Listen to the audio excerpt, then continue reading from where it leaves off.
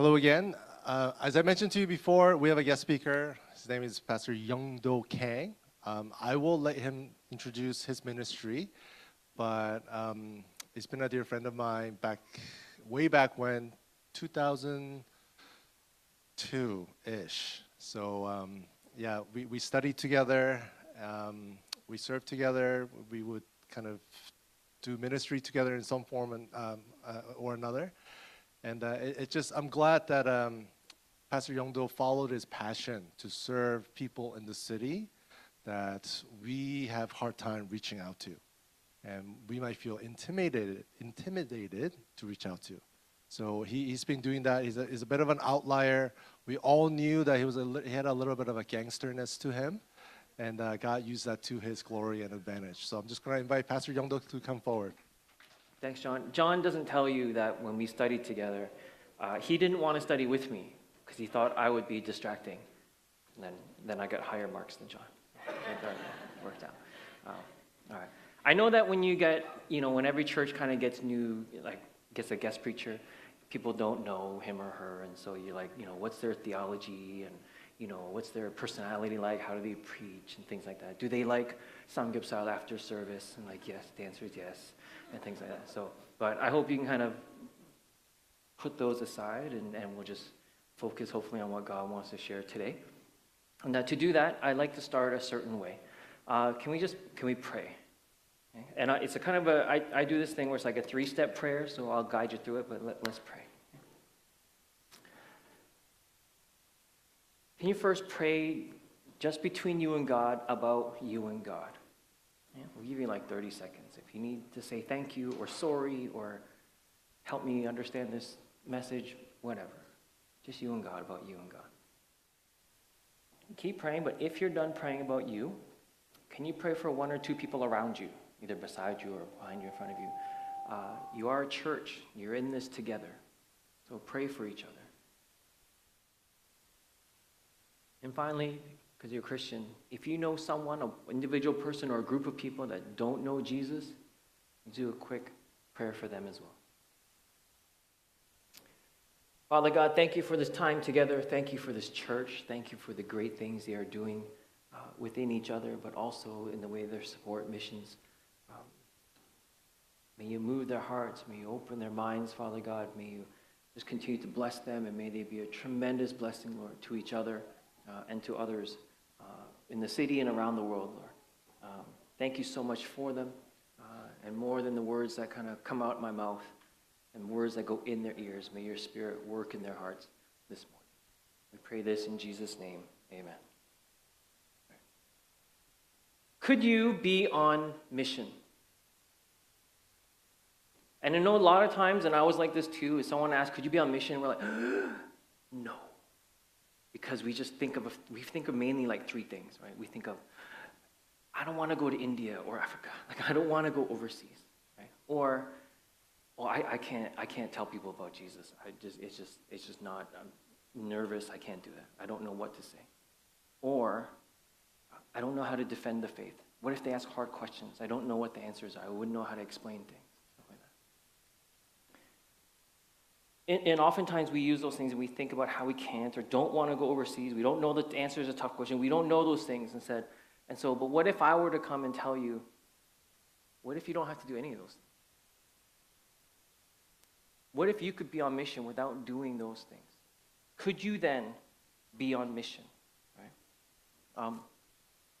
In reaching the Samaritan woman, who in turn helped reach her town for Jesus, Jesus tells the disciples a metaphor of the sower and the harvester, right? The reaper, right? And I always think it's funny because so many times we live in a city, we don't actually know these farming metaphors. We get a fruit, we get an apple, and we just go to the store. It's like, ooh, a nice red apple. I remember a time where I asked somebody, an actual farmer, and said, how long does it take to plant a seed and it actually becomes a tree that you can eat an apple? And that guy was like, about 15 years. And in that time, everyone's working. There's people who plant the seed, people who water the seed, people who prune the plant, people who have to pick the apples and put it in the baskets and sell it, and all those things, right? But here the metaphor, the sower plants the seeds, and then the reaper, they gather the grown crops. And at the end of, at that time, 4 months, both celebrate because their common goal was met. They have this great harvest. It's like a songwriter who writes a song and then passes it off to a performer. And then when that song becomes complete, they both celebrate. Or if you add more people into there, right? Songwriter writes a song, the person records it, and then there's an engineer who mixes it, makes it sound all nice, and then the song comes out and it's a big hit. And it's a big hit for Blackpink, and then missionary daughters dance to it, and everyone's like, well, this is awesome, right? This is what we wanted. We all worked together, and it all came together, and it worked, right? And it only works, though, when everyone plays their part, right? Everyone is a link in that chain from beginning to end to make it work. And it's the same when it comes to faith.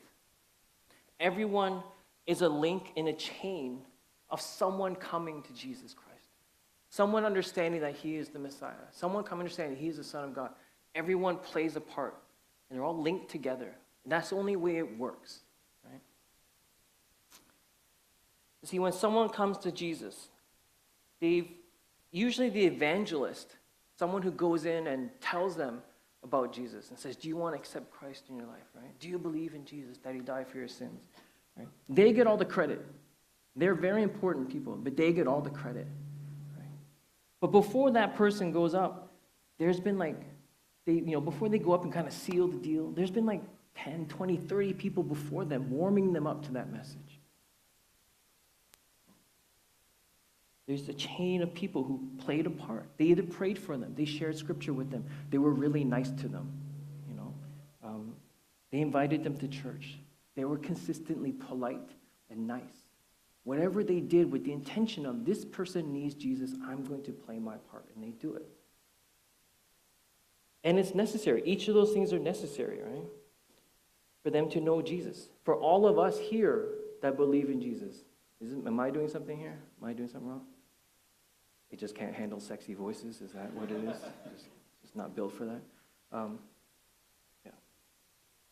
Yeah. All of us here, when we think about how we know Jesus, if you really thought about it, you probably could imagine, oh, because this person, this church did this preacher did this, and this worship person did this, and then my Bible study teacher did this, and my parents did this, or my friend did that. And you can pick all these people that had some subtle or obvious impact in how you came to Christ.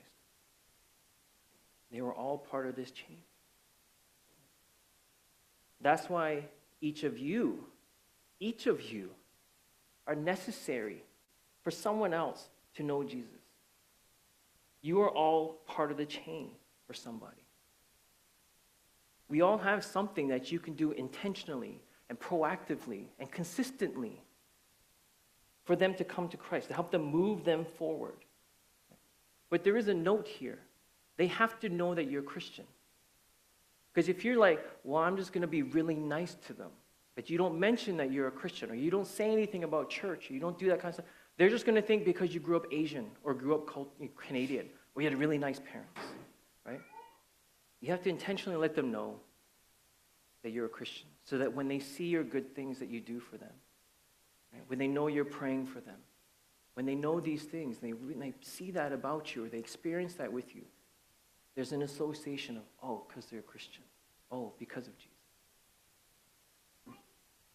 Your church, as you've heard from that video, right? Your church has is a big link in the chain and the ministry that I do, in the mission that I do. Through your prayers and through your support. I had two events last November, and your church helped sponsor it, right?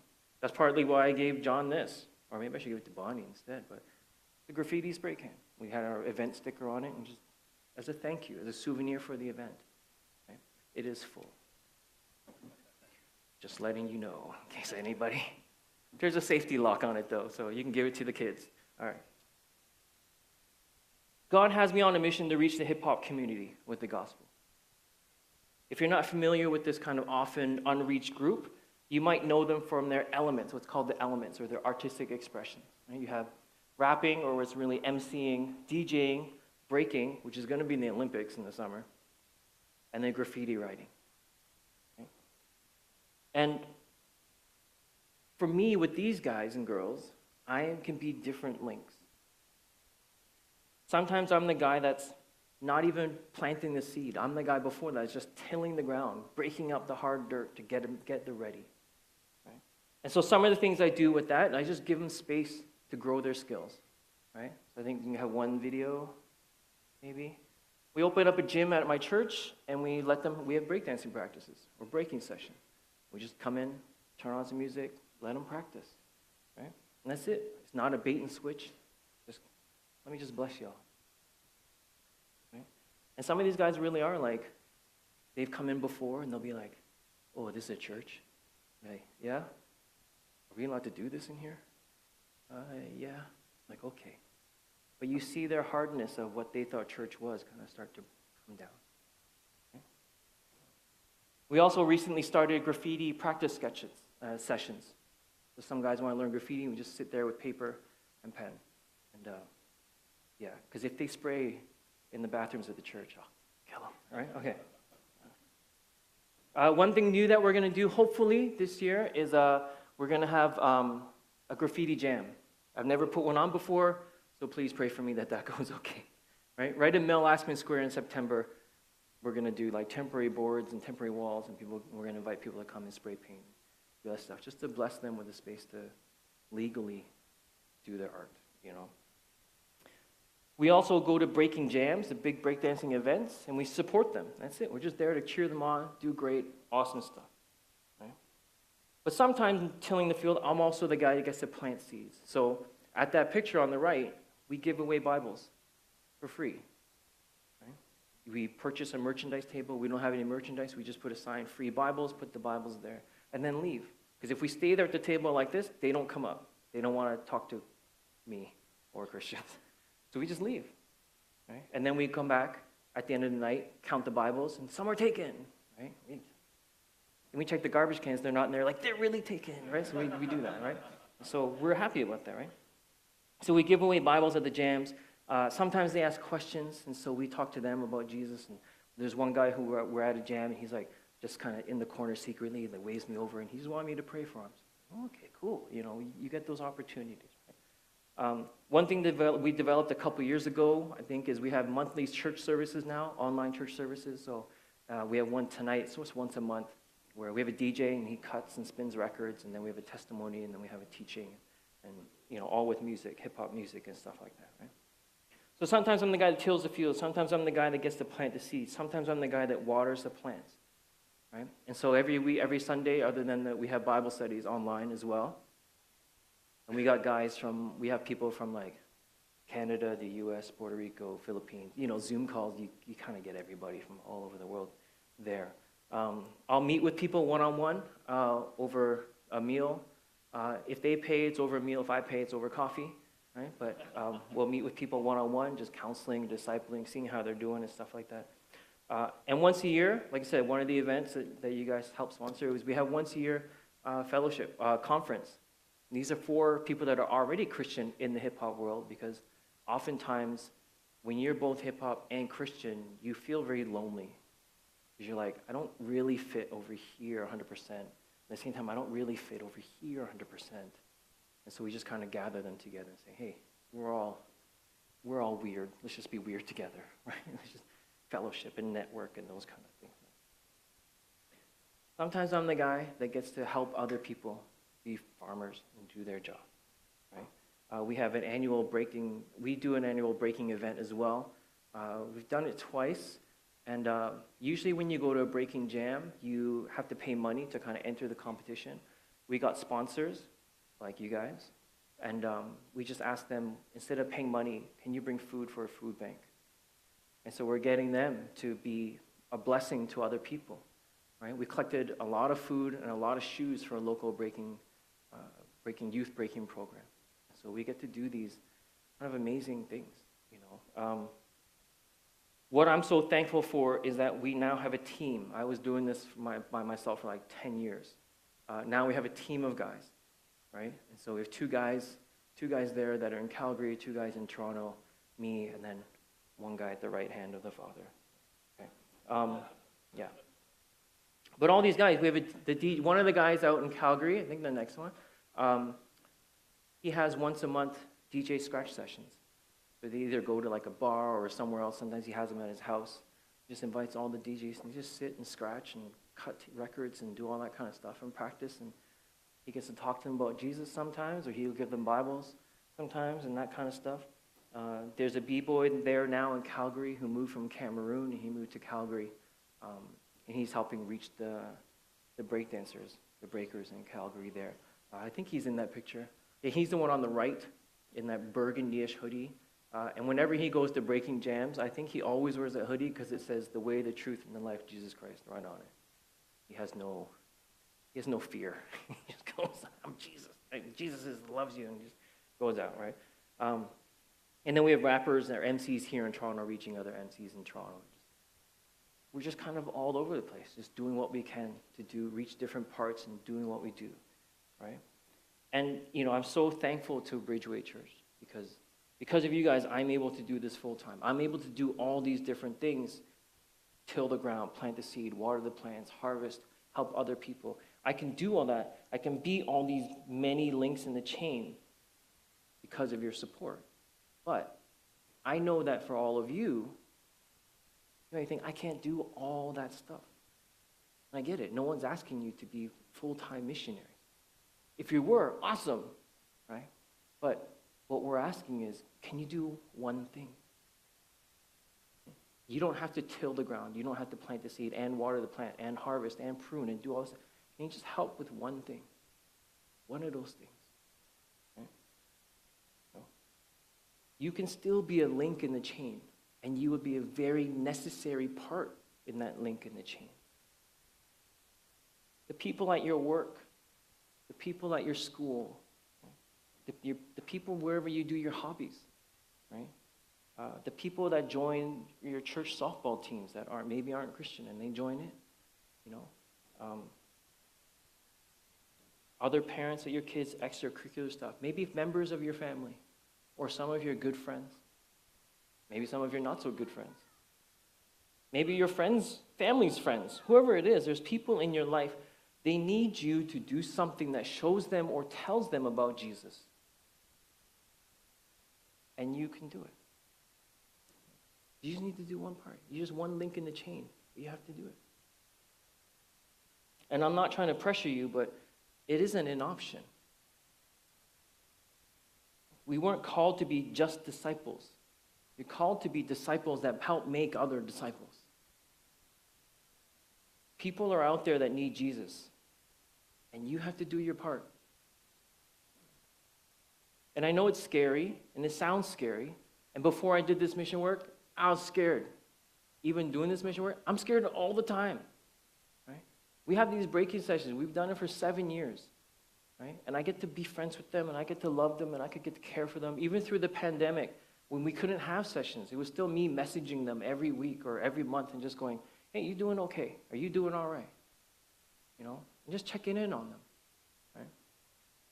And now I have like all these Bibles that are sitting there with the laptop that I'm going to use that session. I'm like, every day I pray, God, I'm more comfortable doing the tilling the ground.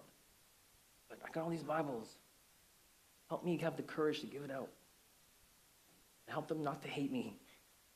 And you build up to it. Right? But it's just one part, and you can do your part. Right? And I get it. There's people out there that won't come to this church, won't go to any church. Doesn't matter how good your church is, they won't come. That's not their first thought. Because they think the wrong things about church. They don't know the right things about Jesus. Right? They fear being judged. Hip-hop guys, they fear being judged by church because of bad stereotypes. And I know that, but for us, we don't want to go out there. But we have to go out there because they're not coming here. And we're scared to go out there because we're scared of being judged by them or by other Christians. Oh, I saw so-and-so over there, I saw so-and-so over there, right? Not even so-and-so. Most of us in here are Korean, right? We have typical names. I saw John over there. I saw Grace over there. There's names, right, that we all know, right? Gloria, Peter, we know those names, right? Or we think wrong things about their world. We have stereotypes about them. But God tells us, you have a part. And a lot of that part in the link in the chain is out there where they are. There are people around you. There are people around you in your life that need Jesus. And you can help them by simply doing your part. God is working in their hearts too. He does the majority of the work, but he still needs you to be that link in the chain. So whether it's praying for them, whether it's supporting them, whether it's just being kind to them, whether it be you're the person that actually tells them about Jesus and the gospel. Maybe you're someone who invites them out to coffee when you see that they're having a bad day. Maybe you're someone who invites them out to dinner when you see that they're immigrants and they don't have anybody to eat Thanksgiving with or something like that. Maybe you're the person that sees that they're having a hard time and you go cut their grass or clean their kitchen or something. And then you end it with, hey, God bless you. Maybe you're someone who goes to church. And so when you see your neighbor, like, hey, have a good day. And like, thanks, man. Yeah, I'm going to church. You mention that. Just slip it in there. You know, stuff like that. Happened to me this morning. Right? I was holding a bag and she said, you going to a picnic? And I was like, do I look like it? In my mind, I was like, do I look like I'm dressed to go to a picnic? I was like, no, I'm going to church. Like, oh, okay. You know, you could be a listening ear. You could give godly advice. You could give them a Bible. You could help me come to breaking session and help me there. You could be the one to give them the Bible. And they'll hate you. They'll still love me, right? You know, whatever. You know, you can do that, right? Whatever it is, try something. Because it works. It will work. And I know it's scary too. Another scary thing is we're like, I don't have the time. I can't do that kind of commitment. I can't do that. You can do what I do. Not that this is like the best idea, but I just say, I'm going to try something for 3 months. If it doesn't work for 3 months, I'm like, oh, okay, it didn't work. I'll try something else for 3 months. Oh, it didn't work. Oh, I tried. Good, kind of worked. Okay, let's tweak it. Another 3 months. We'll try it. Right? I don't like that commitment either. 1 year sounds like a lot. 3 months, I can do that. There's a good enough time to evaluate. Oh, it worked. Or, oh, it didn't work. I didn't waste time for a year. But try something. Just try something. You don't need a whole plan figured out. You just try something. But it'll work. So I'd like you to try and exercise with me. A mental, not a physical. You don't have to get up. Like, it's not physical 100, right? Mental thing, okay? First person that comes to mind that doesn't know Jesus, who are they? Pick a person or a group of people. Pick somebody. Got it? Pick someone that you know that is a Christian that might be able to help you. It's always better to do it together. Who's somebody? Maybe it's in the church, maybe it's someone else you know. Who could help you? Maybe it's one person, maybe it's a group of people. Who will help you? Pick something that you might be able to try. Could be anything. Anything. I'm just going to start saying, God bless you. I'm going to start saying, thank God when something good happens. I'm going to invite them to church. I'm going to invite them to women's night. This is the last one on Wednesday, so you better hurry, right? But, you know, those kind of things. I'm going to ask them to just come watch our softball team. I'm going to tell them about Jesus. What's the one thing you can try? You got those things so far? Who is it? Who can help? One thing you can try? When are you going to do it? It's the fourth thing. When? It's always easy to have an idea. When? Pick a date. You could think Wednesday. You could think 2 months from now. Pick a date. And then go do it. Go do it.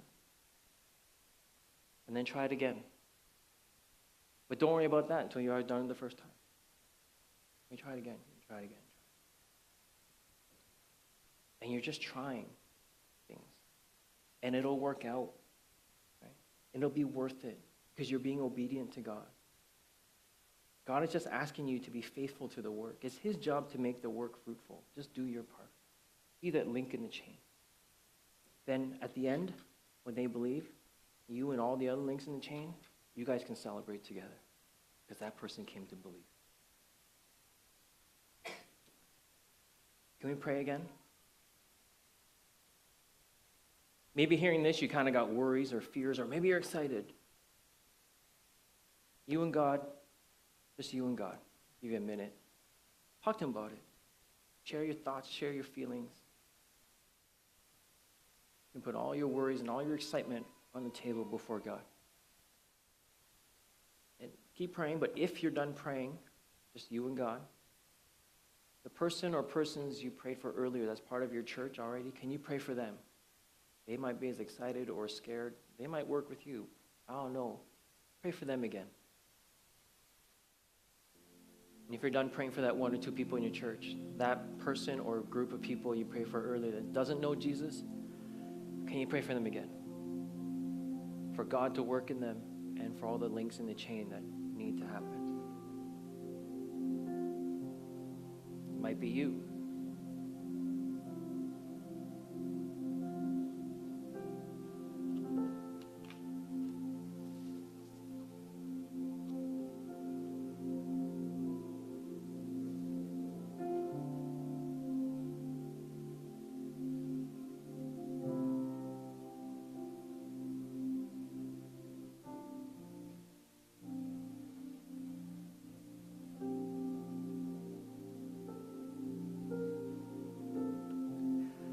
Thank you, God, for this time together. Thank you for allowing me to be here and share. Pray, Father God, I just thank you, Lord, for all the things that I can do within the hip-hop community.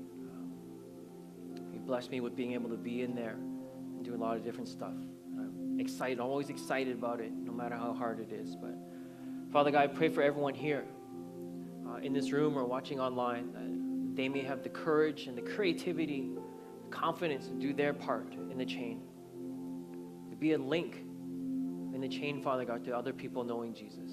So may you bless them, may you guide them, may you protect them, may you provide for them. May they be able to try something. Just try. Thank you much, Father. We know you love us and we love you back. We pray this in Jesus' name. Amen. Thank everyone for having me here. God bless you guys.